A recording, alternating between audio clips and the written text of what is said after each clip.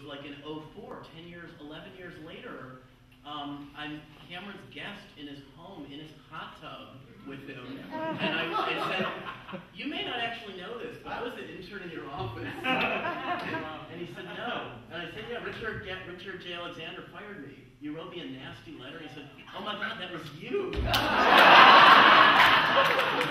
10 years later, so yeah, from being fired to Cameron producing our hit Tony-winning show in London. That was I never predicted that. Like, you know, someone from the future had come and said, "It's going to be okay. He's going to be producing your show someday." And I'm sure my mom said that. That's insane. And when I was the intern there, I was on my way to law school. I had never dreamed of being a writer.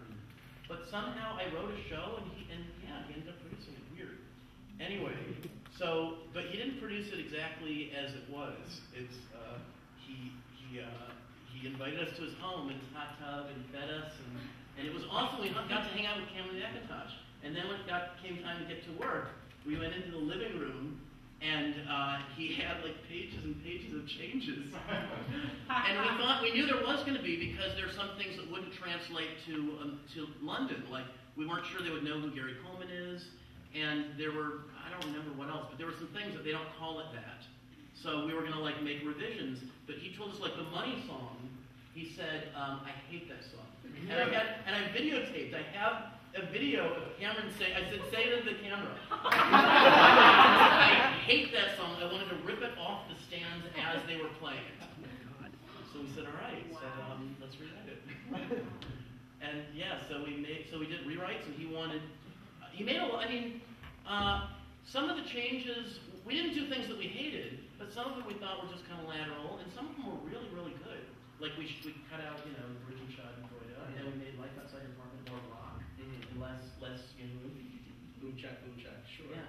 So he had, go figure. Cameron McIntosh had good ideas. But he had really good ideas. So the things that we wrote for him to put in London, they were improvements. So we put them in, America too. And there you have it. Yeah. So yeah, I'd always wanted to know that. I only want to hear about well, I lived through it, but even like our Princeton, who showed up at his audition and wanted to sing Purpose, there were little even bars missing from that, like the da da da da do gone. And the beginning of Purpose is now a ballad, and it's not, it doesn't go into the rock right away. Yeah. So just little things like that they've never gone back to change the vocal selections book and stuff like that.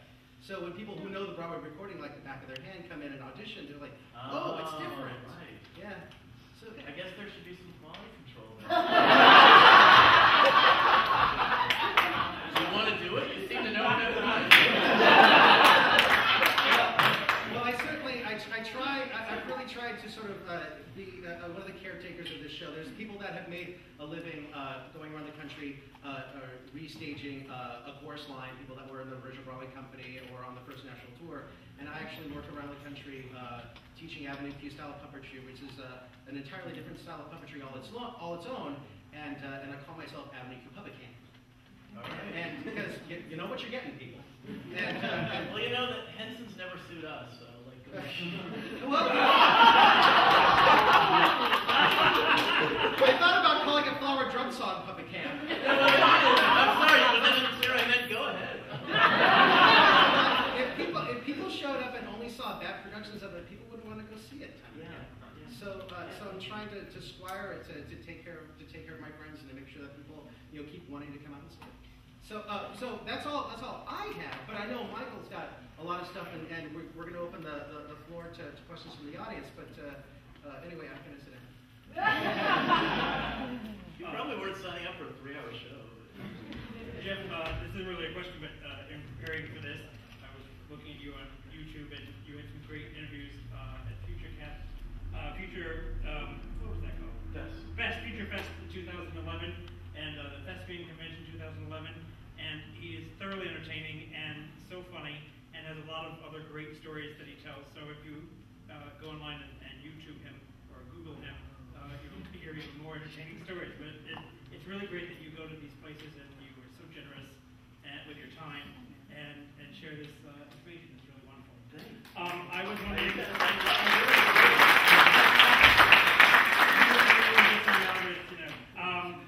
The show has been performed in Brazil, Vegas, London, Israel, the Philippines, Russia. I'm wondering if there's a particular production that is memorable or different or interesting to you for whatever reason. It was weird to go see it in other languages. Like I saw it in Spain, in Madrid. I went to their opening. I saw it in Sweden and Finland and God, I don't remember what else. I saw it on YouTube in Israel. There was a production that changed Gary Coleman's Michael Jackson. I don't know, it's neat. With the Spanish one, I actually could follow some of it. And it's always neat hearing it, like you know where the jokes are, and you don't know any of the words, but you know exactly what they're saying. I don't know. Are they doing the Cameron McIntyre version or the Broadway version? You know what? Each production really kind of changes some stuff. And so, I mean, it's all, not that productions should, because I like it the way we left it. But, sometimes there's fun surprises. Can't think of any. No, I mean, there's always stuff that's different and different interpretations and different spins. There was something here when Trekkies saying, I saw a picture of the next singer on internet. I thought, wow, I never quite saw it before with a real implication that she was porn, that she was in porn. That's why you saw it on the internet, that she was in porn.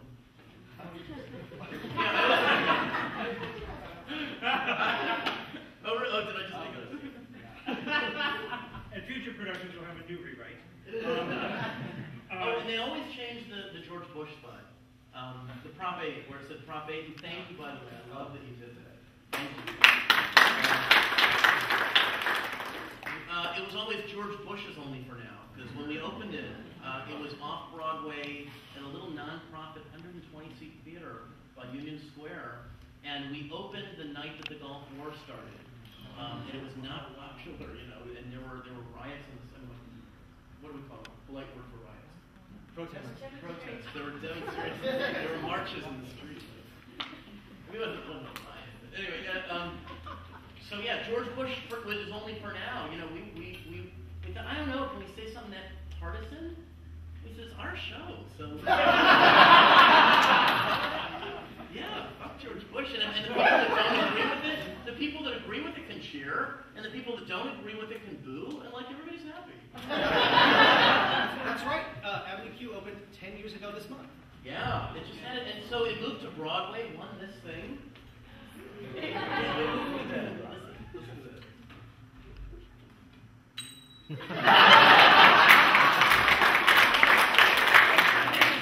And 10 years later, people are producing it all over the place as well.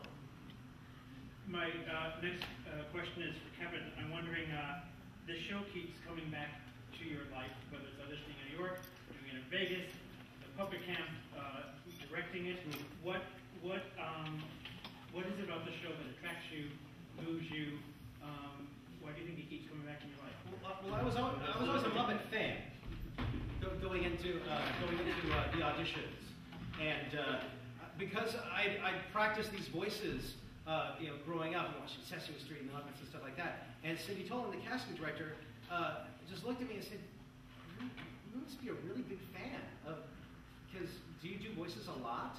And really, I basically retired from musical theater because the market is sort of drying up here in Southern California, and I do mostly voiceovers, things like replacing dialogue for people in films when they can't be there, or when they take the swear words out to go on the airline cut of the movie. I do like Chris Pine and Jason Bateman and stuff like that.